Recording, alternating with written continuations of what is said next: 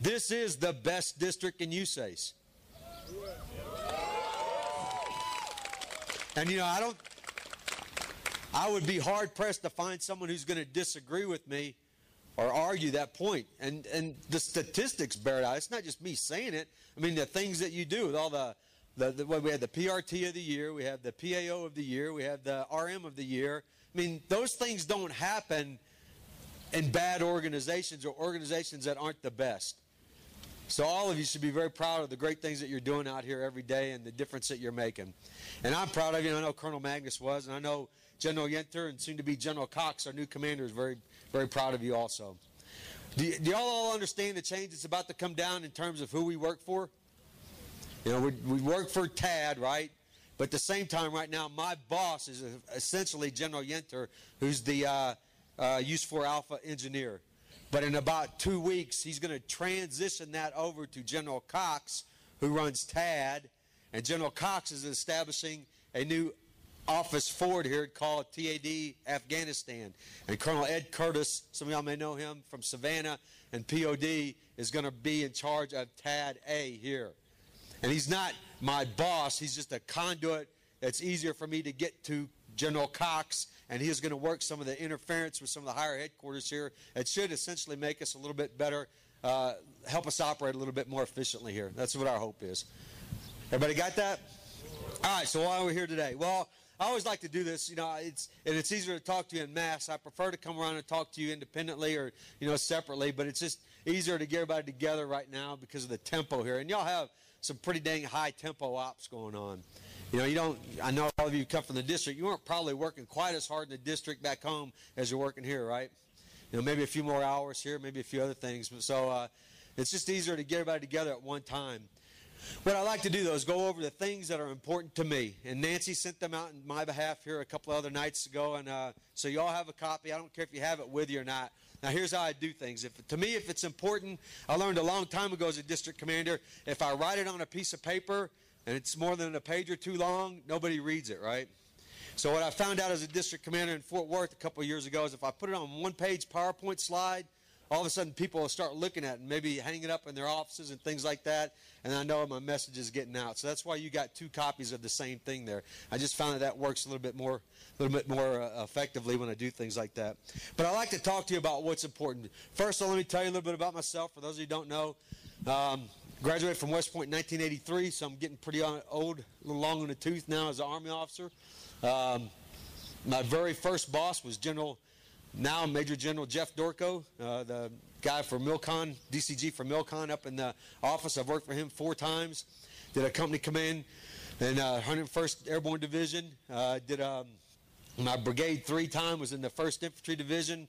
Spent some time in Bosnia when I was in the 1st Infantry Division under General Dorco again. Let's see, as a battalion commander, commanded the 91st Engineer Battalion in the 1st CAV Division, 2nd Brigade Combat Team with 13 months in Iraq in 04-05. We were not engineers. I had about a 400-man battalion with tanks and infantry and stuff, and we fought a lot. Had more IEDs than the rest of the 1st CAV Division combined. I don't like IEDs. I've been shot at a whole bunch. I lost 5 kids in combat. I never want to lose anyone else again. Think about them all the time. Did my brigade command, which is a district command at Fort Worth. We had a tremendously challenging program. Some of you probably helped us out with a lot of it. We did the Fort Bliss build out, about a $4.5 billion program. Fort Sam Houston expansion there of the medical training facility, as well as BAMC Hospital, about a $2.5, $3 billion program. And then the southwest border fence, where a lot of you worked on that. Eric Eldridge and a couple others worked with us on that, putting fence along the southwest border to stop some of the things that are crossing there now. That was a pretty high-stress project there. Did Hurricane Ike, ran the recovery office. Some of you may have come over and worked for me there for a while. Ran that for about a month before Galveston was able to get back on their feet and take it over. Then I gave up command in, what year is this? The 09. I went to Forces Command, where I was the Force Comm Engineer. And the Force Comm Engineer's job is to make sure that all engineer units in the United States and the Army are trained and prepared to deploy to combat. And then we use what we call a patch chart to determine which units were going to come over here to theater to conduct operations. So I worked with all the engineer forces over there. And then, like I said, General I mean, just out of the blue. I didn't know what the heck I was going to do.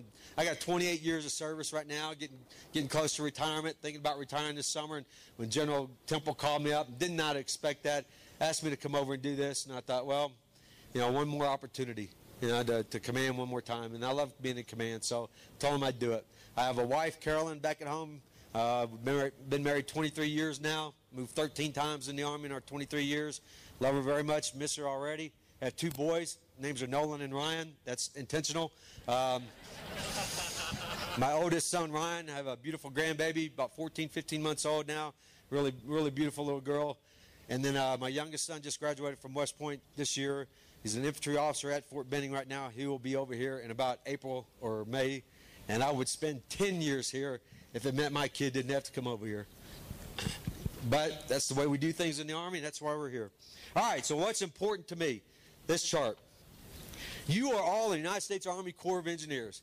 That means, as a result of that, you are all responsible to adhere to Army values: loyalty, duty, respect, selfless service, honor, integrity, personal courage. I expect that from you. You should expect that from yourselves. You are the best district in USACE. So the best district in USACE does things the right way. And part of the right way is adhering to Army values and those things which are important to our Army and make it the great machine that it is. Hua? And I say hua a lot because who knows what hua means? It means whatever you want it to mean, all right? So I say hua a lot. So I do believe, though, that we are the best district in USACE. I believe that we are a team, and that teamwork is very critical. Well, you can't get things done if we don't have good teamwork here. But teamwork doesn't come easy. You got to practice it. And so, and a lot of you guys have come over here, volunteered for positions, and been thrust into positions, things that you've never done before in your life, and you're doing outstanding jobs at it. But we have to find ways. It's my job to help you find ways to make you better. So you train even while you're in combat. Even as a battalion commander, we train while we're in combat. So the way you conduct yourself is critical because you are the best district. I've got to help you make sure that you know how to do your job efficiently. I don't like ing words. Who knows what ing words are? Ing words are not useful. Ing words are things like, I'm working on it. I'm thinking about this. I'm planning on this. Ing words are not useful. Words that are past tense, like I did this, and here's where we're going. Even going has an ing word, but I'll take that one. But, as a general rule, when we have meetings and things, we need to make sure that we're talking about what we've accomplished, not what we're going to do. Because what we're going to do sometimes isn't getting things done. Because what are districts about? Why do United States Army Corps of Engineer districts exist? One word, who can say it? Build, but execution. We are about execution. Districts exist to execute projects, not to award projects, not to design projects, but to execute. Execute means you have done everything from award to build to design to construct, but at the end of the day, you have turned over a building to your customer, and they're able to move into it and do whatever they got to do. That's what we're about, execution. I don't like finger pointing, don't like playing the gotcha game. Don't go into a meeting and say, holding on to information, and somebody says something, and you say, oh, well, I had a meeting yesterday, and I found out this. That's playing the gotcha game. That's not useful. I like it. When you hear information, you send it to other people. We have this great thing called email. Anybody familiar with that? You can hit CC to everybody out there. And I don't like doing that and don't encourage you to do that. But if you have information that someone else needs to know, send it to them. Don't hold on to information. In the Army, when we have our Tactical Operations Centers, talks, we put a sign up in there that says, who else needs to know? So when you get information into the talk or data or analysis, you figure out who else needs to know this, and you send it to them. So y'all need to ask yourselves that question all the time too. Who else needs to know this? Because holding on to information, playing the gotcha game is not good, okay? So I need help with that. In case some of you haven't figured it out, we are at combat. Well, this is a combat organization. You guys got to remember that. Sometimes units have a tendency to get lax after they've been in combat for a while. How many of you have been here about 90 days? Raise your hand. Okay, what we found out in the Army is that when we run operations and a new unit comes in, When do they start to get their most casualties, you think? At about the 90-day mark. You know why? Yeah, you start to get complacent. So, don't get complacent here. Don't set patterns. The 5 kids I lost, 4 of them were because we made mistakes, did things, set a pattern, and the enemy picked up on it. We didn't realize we were doing it till afterwards, but when we went back and did the analysis of it, we found out that's why. So don't allow ourselves to get complacent. But at the same time, don't allow yourself to get complacent, in your work office too, and just continue to do things the same way because that's how we've always done it. That's not useful either. We have to find new ways to do things to expedite what we're all about. And what are we all about again? Execution. So help me find ways to make this office, this district more efficient and execute even better. I'm a big believer in safety. Our photographer almost got in trouble this morning. What did he do that would have got him in trouble? He was one step away from being in trouble, right? As the yellow book says, you don't get on the second from the top rung of a ladder when it's out there. He was okay though. He didn't quite get that high. But you guys, I expect you to know, and I expect our field guys to know what the yellow manual says. I'm thinking this must be hard for you because you're broadcasting this, aren't you? Moving target is harder to hit. Always remember that. Anyway, I understand the yellow manual, and I expect you to follow established safety procedures here. I do not tolerate safety violations. Now, how do you stop bad things from happening? You stop bad things from happening by every now and then just stopping, looking around and say, where is my next accident going to be? When I was a district commander in Fort Worth, I'd go on project sites and I'd talk to the contracting, the construction firm out there. I'd pull their foreman or somebody over, or the PMs, and say, okay, where is your next accident going to be? Oh, sir, we ain't going to have no accidents. Oh, nothing's going to happen out here. That's bullshit. Where is your next accident going to be? And we look around and they'd say, well, if we don't do something over here, we're going to have an accident pretty soon. Okay, so what are you going to do about it? And they'd figure out how to fix it, and we fix it, and you stop accidents from happening that way. So I'd like all of you, as you walk around, just every now and then look around and say, where is our next accident going to be? And then fix it. Bring it to somebody's attention if you can't fix it. But let's make sure accidents don't happen. You don't want to lose people for the wrong reasons. When I was commanding my battalion in Iraq, we had a saying, if we lose a soldier today, we want it to be because the enemy got lucky, not because we did something wrong. And sometimes, like I said, the 4 or the 5, when we went back and figured it out, we had done something wrong. We patterned ourselves and we gave him an opportunity to hit us. So we got to make sure that we're not doing things wrong intentionally. It's okay to make mistakes. There is a lot of stress on almost all of you out here right now, right? I mean, you're working longer hours. We're in a confined environment. I mean, there's just a lot of stress. The tempo is very high. Everybody's working hard, trying to do the right thing. Sometimes you're going to do the wrong thing, and it's going to be a mistake, and it's not going to turn out right. That's okay. I don't mind mistakes when you're trying hard to do your very best. That is okay to do that. So, no one needs to be concerned about making mistakes. At the same time, when you do make a mistake, or if you have a little sore thing out there, a little pimple that's starting to form up, don't hold that back. Sometimes you're all very professional. You volunteered to come over here because you have that kind of mentality, that kind of personality that likes this kind of stressful environment and likes working this kind of, in this kind of pressure. Some of us just thrive better under pressure, which means, though, that you're very professional and you take what you do very seriously and you feel like I can solve anything. And so what happens is a little pimple starts to develop. You say, I can fix this because I am the engineer of the year to be, or something like that, right? And so you're like, I'm going to solve this. And it gets a little bit worse and it gets a little bit worse. And guess what? You can't solve it. And so then you go to your supervisor, and of course he or she's very professional, and they say, we can solve this because we are very good at what we do, and you can't. And after a while, that kind of goes up, and by the time it gets to me, it's no longer just a little pimple. Now it's this big, ugly, festering wound out there. It's infected and everything. So don't hold on to bad news, and don't let little things that you can't solve just fester around out there. If you need help, ask for help. There are things that I can get accomplished just by, not because I'm smarter, prettier, taller, or anything else than any of you out here, but just by virtue of the fact that I wear this. I can get things done. I mean, it's just a fact of the matter in the Army, because I have a colonel's thing on my chest here. I can do things that maybe y'all can't. So be smart about what you try to solve, and if you can't, don't hesitate to bring it up through your chain of command. Hey guys, 3 areas where I do not have tolerance for them. We have to be very careful. One is security. I'm not comfortable with some of the security things that we're doing here. We've made some changes already. Going to make more.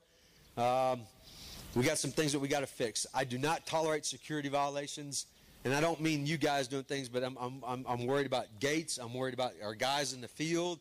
I'm worried about sending out MRAP patrols on their own. I don't think that there's a need for that. I'm worried about the amount of security that we have when we roll out the gate in our vehicles, on a helicopter, rotary wing. You know, my biggest concern is put a couple of, how many of y'all been on the helicopter here with us? How many long guns do we have in the helicopter when we go out? The 3, the 2 door gunners and one other guy, you know. Well, I'm carrying a long gun all the time. The sergeant major will start to carry his all the time, but my biggest concern is that we lose a rotary wing aircraft that goes down for mechanical malfunction in Indian territory. You know, and when you go, the best way to be effective in Indian territory is to look like the baddest dudes out there. You know, and the enemy doesn't hit people that look like they can fight back. So we got some things that we want to work on, and we've got some limitations on PAX count in the helicopter and other things. We're going to figure this out, and we're going to figure this out soon. So I've told all our guys, especially the field guys, no tolerance for security issues out there. Fix it. We do these things called risk assessments. Even when you're in combat, you do risk assessments. Y'all ever heard of them? I'm a big believer in using them. I used them in combat the first time. I've done combat operations, changed the way we executed major attacks based on doing a valid risk assessment. I believe in them. I expect my field guys to do them all the time. I expect you to do them all the time when it's required. And when you go out the gate, we need to make sure we're doing the right things there. Accountability. I need to know, and I say I as in all of us, need to know where you're at all the time. And I don't talk about a babysitter, but if you decide at 1900 at night you want to walk across the street to Camp Eggers, somebody needs to know at 2100 at night or 2300 at night that you are back in your room somehow. We got to figure this out, because there's nothing worse than getting kidnapped. You know, an American soldier or American civilian getting kidnapped, you become a high priority target, and you become bait for a lot of bad things.